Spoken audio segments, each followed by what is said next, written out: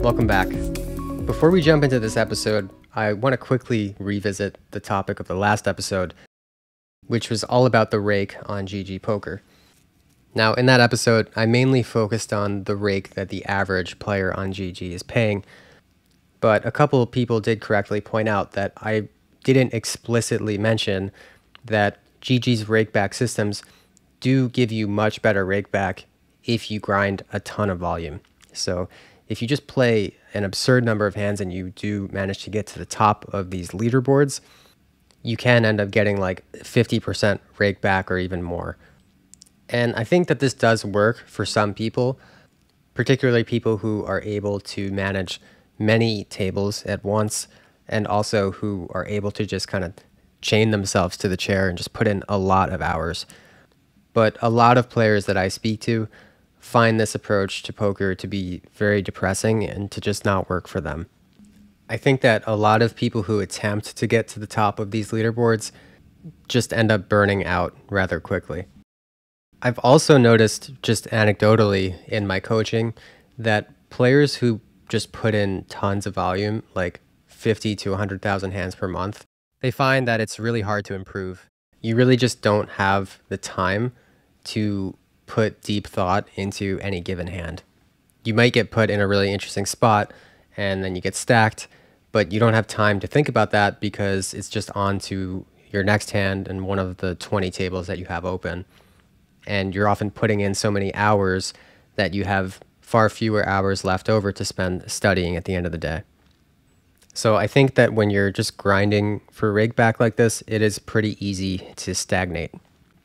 Another point about the last episode is that it's also interesting to see so many poker players continuing to play on GG, despite the fact that, based on my calculations, a lot of other sites appear to be a better value if you're looking at the average win rate of regulars on those sites. Of course, this is post-rakeback.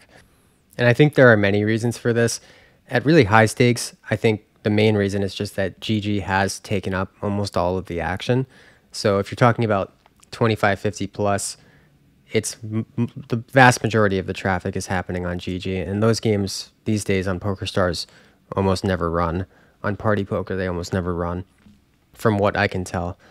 On ACR, you have a decent amount of high stakes. And it seems like on Coin Poker, like as of very recently, you have some high stakes action happening there. Although it's unclear how long that's going to last. But generally speaking, if you're a really high stakes player and you're unhappy with GG Poker's rake, it's kind of tough because there's not really anywhere else to play. I think that another reason could be that the rake system is not totally transparent on GG. So maybe people would try other alternatives if they fully did the math and realized how much rake that they were paying. But because you have all these weird systems like PVI and rake happening pre-flop and bad beat jackpots, all of these things make it harder to calculate how much rake you're actually paying on GG, which is one thing that I really don't like about that site. But I think the fact that players continue to play on GG even at lower stakes could say something about the revealed preferences of poker players. Revealed preferences, if you're not familiar with that concept, it's basically talking about inferring what people want by their actual actions rather than what they say that they want.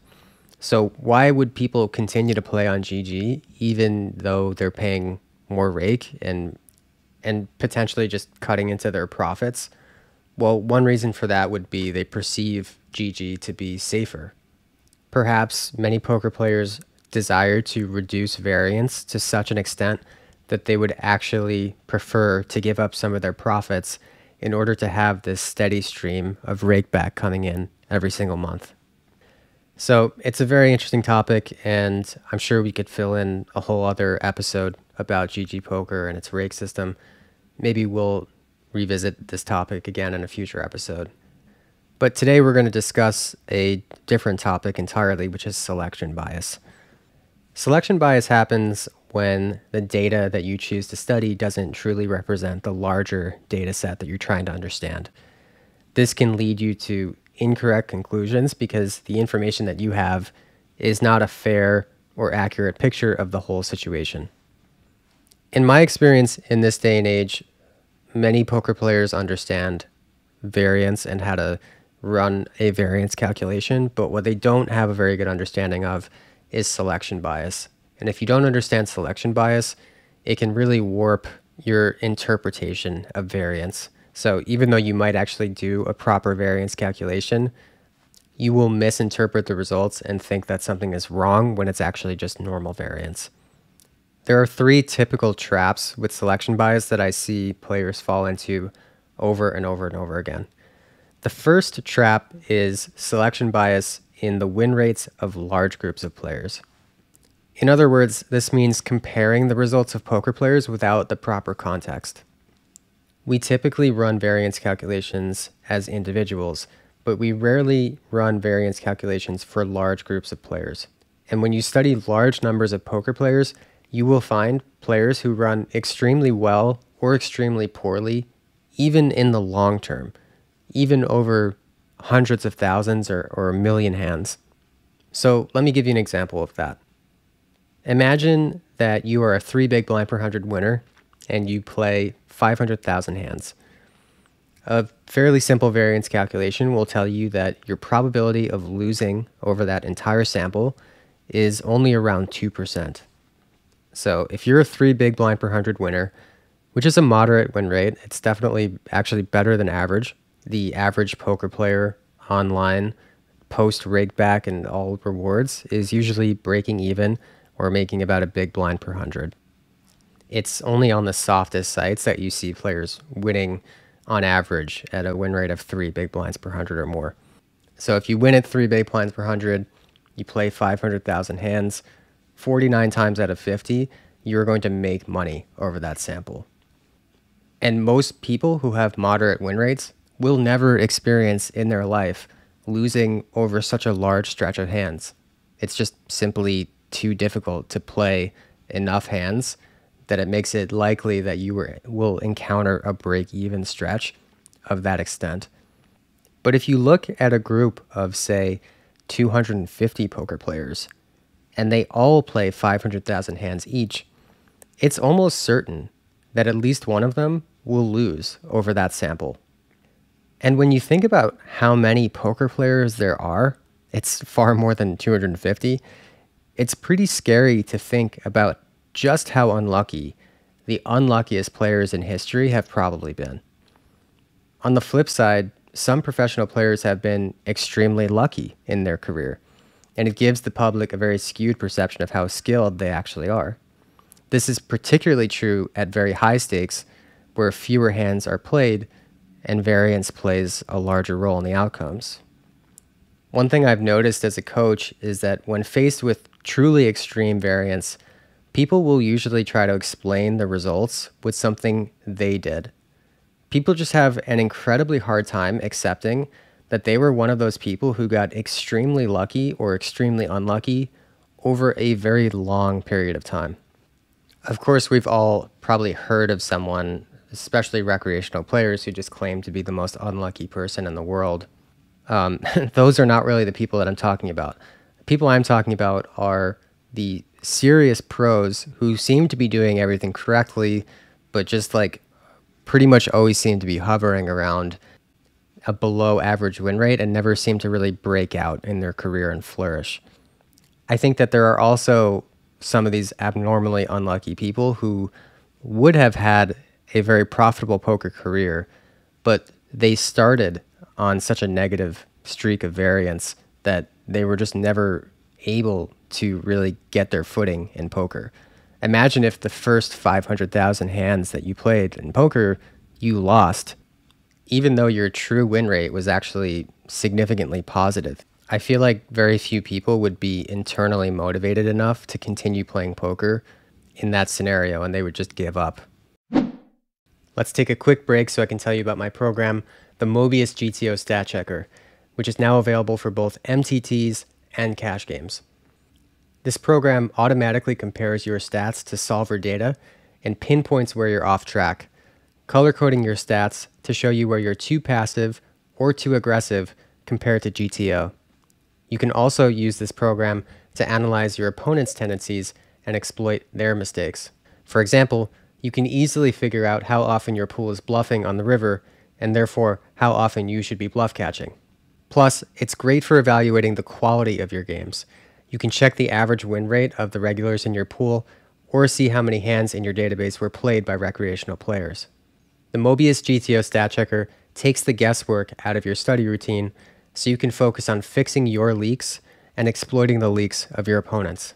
This course includes video modules to walk you through how to use the program, and a support channel to make sure that you never get stuck. You can click the link in the show notes to learn more about the Stat Checker and purchase a copy for MTTs or cash games today.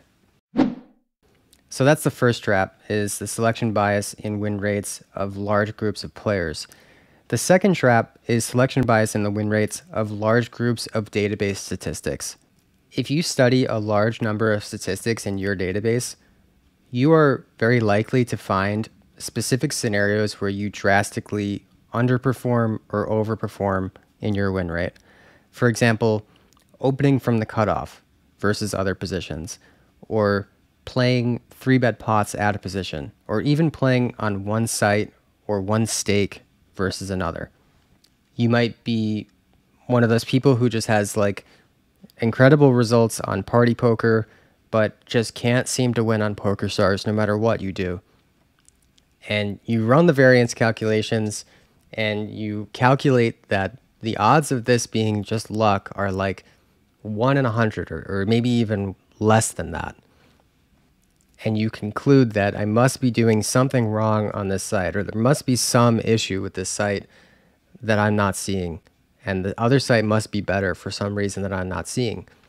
But what you forgot to factor in was that you basically selected for an anomaly when you decided to go into your database and look for specific scenarios where you were drastically underperforming. So another way to put this is, imagine if I came to you and I said, yesterday I flipped a coin and I flipped heads 10 times in a row.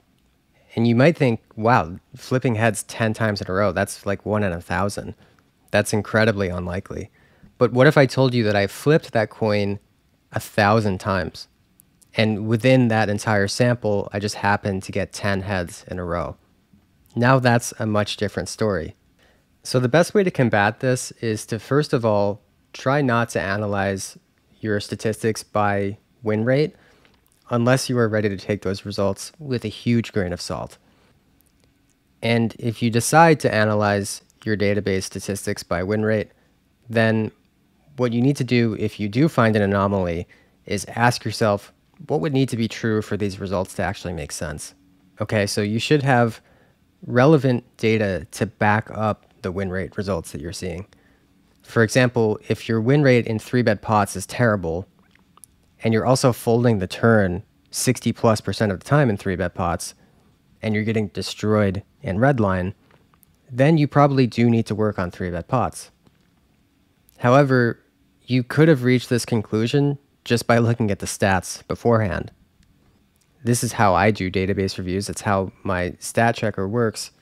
You don't actually need to look at your win rate in a specific zone.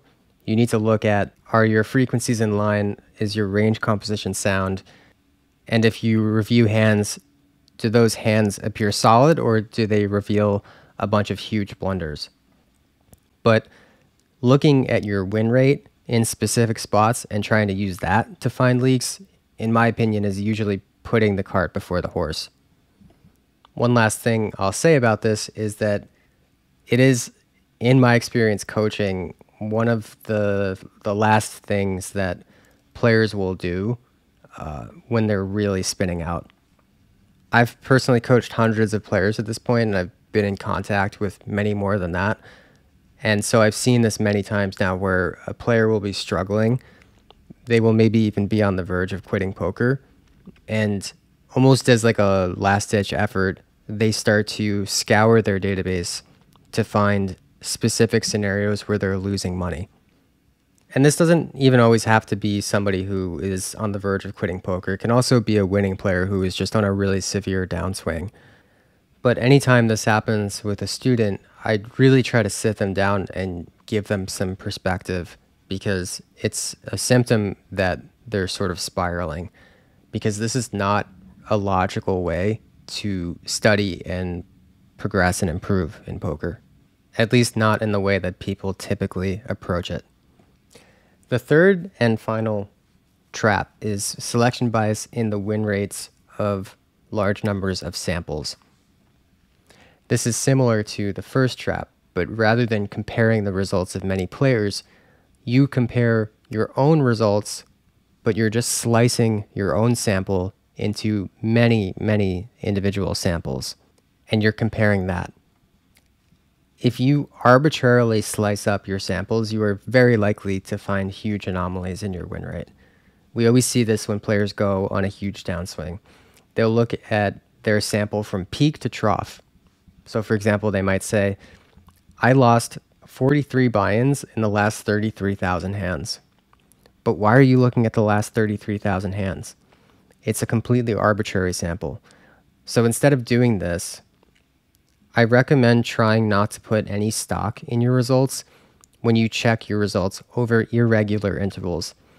Instead, try to check your results every 50,000 or even better, every 100,000 hands. If you're a tournament player, there's going to be like substantially even more variance than this, so you should check your results even less often. If you're a live poker player, you're going to be getting way less hands, but your win rate's also going to be a lot higher, so you can check far fewer hands to get a statistically significant sample. And just like I said earlier, if you do have a really bad sample, but you're a winning player, try to think about why that might happen. Like, what are the plausible reasons for a sample like this happening? And I think what you'll find is, like, the vast majority of the time, the only plausible explanation is variance.